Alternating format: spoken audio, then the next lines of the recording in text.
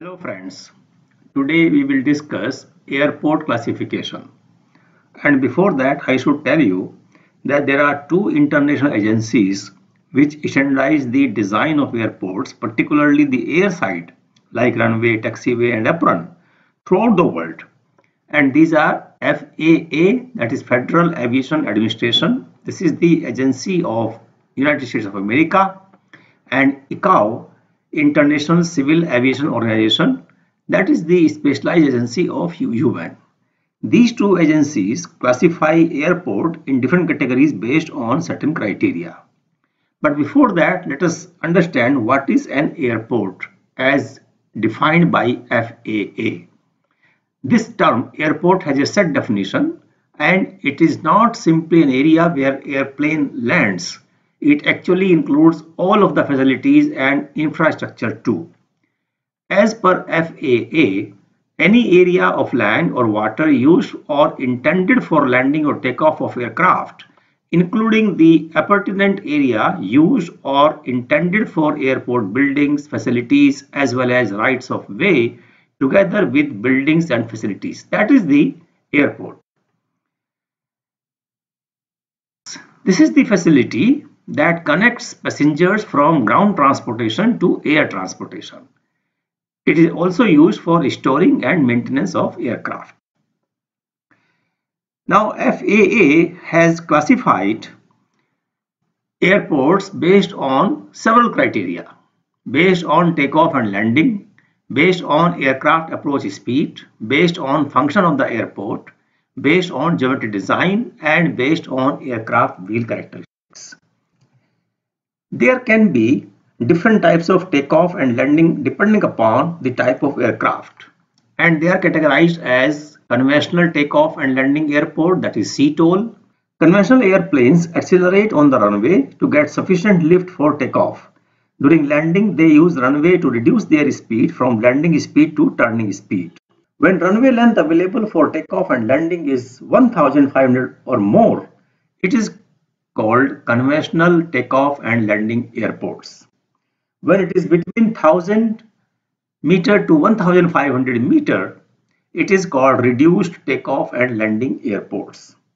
There is a class of airplane like military aircrafts which can take off in a very short length of the runway, and these airports are termed as short takeoff and landing airports, that is STOL. And some class of aircraft like helicopters, they can take off vertically and land vertically, and accordingly they require very small area of about 25 to 50 square meter, and these airports are called vertical takeoff and landing airports. Second criteria is based on approach speed. This is the classification based on approaching speed of landing aircraft. Approach speed is the speed at which the aircraft travels while it is in the final straight to land on a runway. This is also called reference speed or V reference. When the approach speed is less than 91 knots, now here 1 knot is 1.852 kilometer per hour, and therefore when I say 91 knots, it means 170 kilometer per hour. When it is less than 91 knots, it is approach category A. When it is greater than 165, the airport classification is E, or approach category is E. FAA, based on their approach speed, classify airports into two categories, utility airport and transport airports. When the takeoff weight is 12,500 pounds or less, they are called utility airports. They are small airports serving small aircrafts. And when the weight of the aircraft is more than 12,500 pounds, it is called transport airports. The next one is based on function of the airport. Now, based on the function of airport, the airports can be classified as civil airports or military airports. Civil airports are those which are used for non-military operations. A civil airport can be either a national airport or international airport. A domestic airport that handles flight within the same country.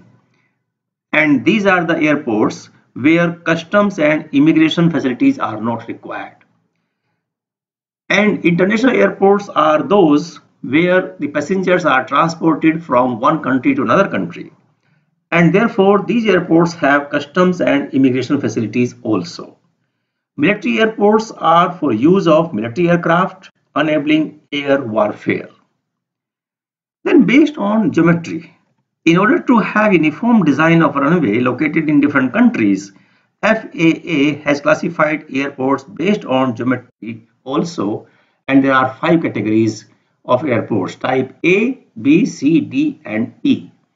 Now these are based on runway length, that is basic runway length, width of runway, and maximum long-term gradient which is permissible on these runways. So when the runway length is more than 2100 meter and width of the runway pavement is 45 meter, maximum gradient 1.5%, then it is class A, and similarly class E. Another consideration here is aircraft wheel characteristics. Aircraft wheels are an important component of a landing gear system. They support the entire weight of the aircraft during landing, takeoff, and taxiing. And based on the wheel load and tire pressure, FAA classified airports into 7 categories, and these are numbered as 1 to 7. When single isolated wheel load in kg is 45,000 and tire pressure is 8.5 kg per centimeter square, it is given code A. These are the categories of the aircraft which will be served by these airports. And the code 7 is given for airports which serve the aircraft with a single isolated wheel load of 2000 kg and tire pressure 2.5 kg. Very small aircraft which are generally used for the purpose of training. ICAO has also given a classification, and it employs an aerodrome reference code system to classify the airports. It has 2 elements.